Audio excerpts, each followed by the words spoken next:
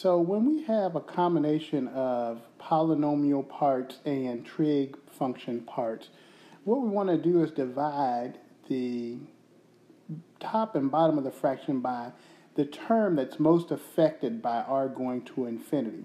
So if you look at that in the denominator, the term that's going to be most affected by r going to infinity is going to be r.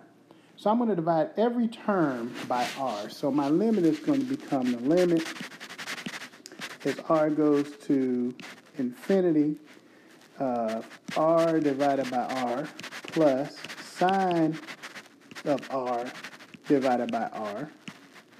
And then the denominator is going to become 2r divided by r plus 7 divided by r minus 5 times sine of r divided by r. Okay, and so what we see is that some of these terms are going to cancel away, and it's going to be a little bit easier to evaluate the limit.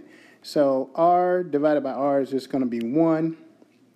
Sine of r divided by r, have to remember that sine of r is always greater than or equal to minus 1 and less than or equal to 1.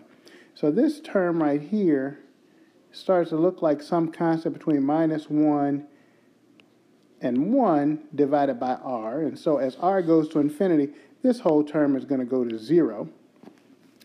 Down here in the denominator, I'm going to get 2r divided by r. That's going to go to 1, so 2 times 1 is 2.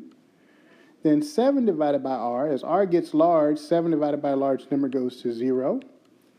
And similarly for this sine of r, that 2 is stuck between minus 1 and 1, so that'll be some constant divided by r going to infinity, so this term will go to 0.